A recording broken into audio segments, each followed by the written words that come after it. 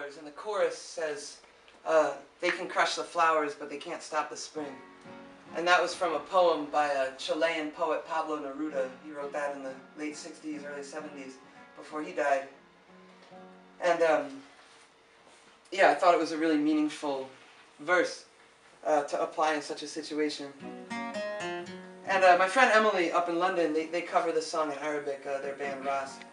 And they were playing it recently and they were introducing it, and she said, better than I could have said, she said that though the situation has changed in so many ways in so many of the countries in the Arab world and in North Africa, that she still thought that this song captured a moment. And that moment is still alive. And it's important to hold on to it and remember that hope, that level of hope, that insane level of hope and resistance that came from Tunisia and from Egypt and from Bahrain and from Syria and from Yemen and just spread all over the world, you know. And in the West, for us, like a really interesting moment during the Egyptian Revolution, this friend of mine, an Iraq veteran, called me, and he wanted to know my thoughts about what was going on in Egypt and in Tunisia. And he was like, I feel like this is the end of the 9/11 era. And I was like, holy shit, that's deep. Because here we are 10 years after 9/11, and here's the area of the world that the U.S. had to go and teach democracy to with bombs, and here they are being like, no, let's show you what democracy is. Let's show you what regime change looks like. Because that was their other big term, regime change. We need to go, Saddam needs to go, we need to teach them regime change. And then here's the Arab world being like, no, fuck off, we'll show you how we take care of this shit. And then in fact it was the U.S. backing most of these dictatorships in Bahrain, in Tunisia, in Egypt, you know. And so I wrote this song to pay respect to the people who died, to the martyrs of the Egyptian Revolution, and the Tunisian Revolution, and the uprising in Syria, and all of these things. And not all of them, like, went to the streets to die, you know. They weren't all like, I'm gonna go die tonight. But all of them knew that it was a possibility, and they took that risk. And they took that risk for a reason, you know, because they wanted something and they could see it. They could see the thing. So this is called Flowers.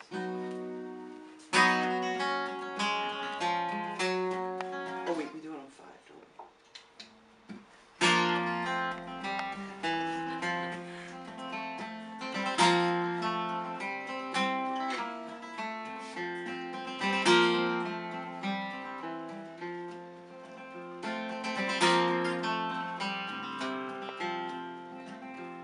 We raised up your flag with the Egyptian tide and took to the streets for your future and your pride.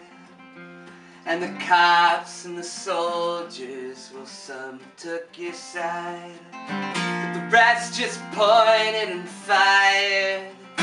Oh, sister, we are listening to your songs of the streets, we are listening. Through the bullets and the bombs, we can still hear you sing. Well, they can crush the flowers, but they can't stop the spring.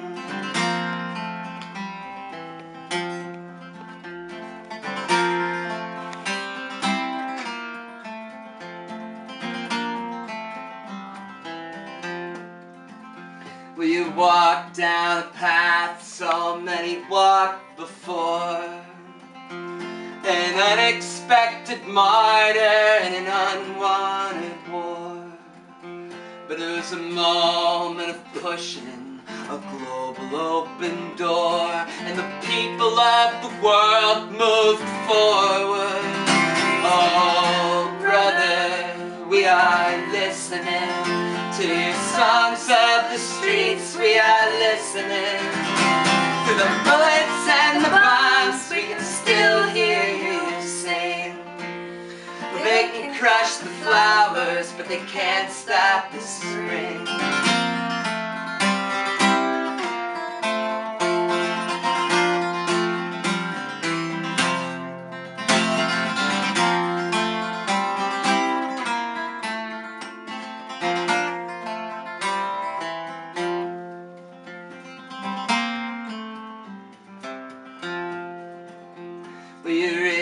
up your flag for the world to see, as you stood face to face with the military. But you're suffering in pain, well it hasn't been in vain, 'cause there's a lot more flowers blooming. Comrade, we are listening to your songs of the streets, we are listening. Through the bullets and the bombs, we can still hear you sing. They can crush the flowers, but they can't stop the spring. They can crush the flowers, but they can't stop the spring.